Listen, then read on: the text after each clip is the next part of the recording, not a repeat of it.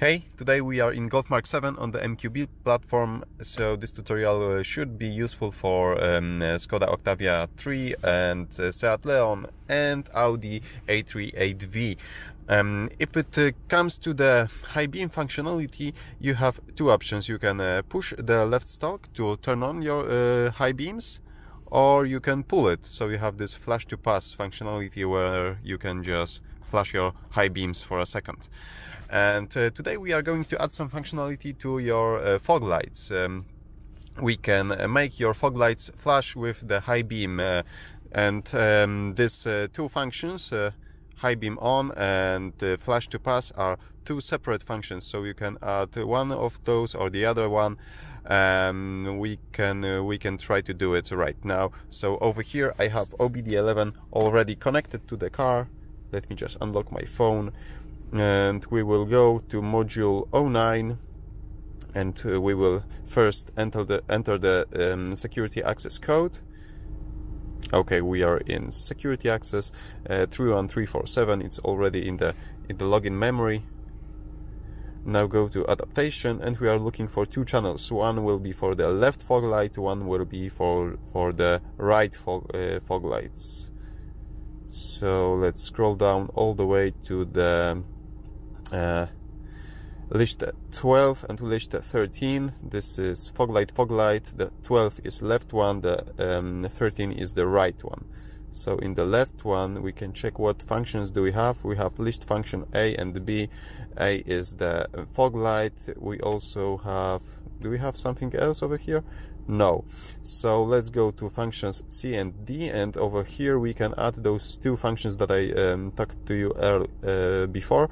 And dimvert CD is the brightness for this light. If you have halogen lights, you can set it to 100. This is maximum. If you have LEDs, you can set it to 127, which is maximum for the LED lights. And now let's select the function for it. Let's set it to furnished links, which is left high beam. Okay.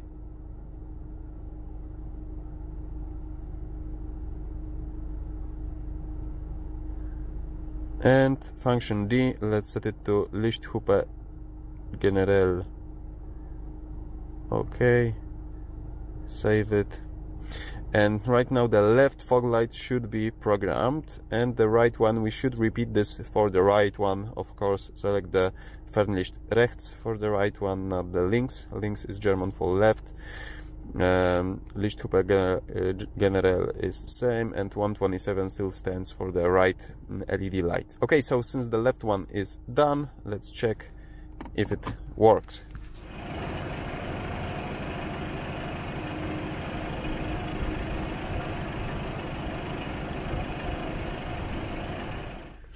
Okay, so that's quite interesting. I think that I will remove the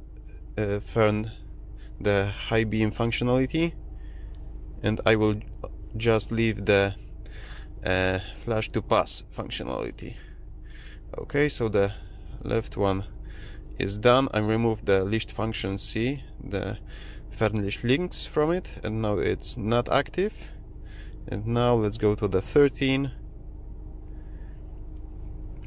and let's add function Lichthupe generell dimvert 127.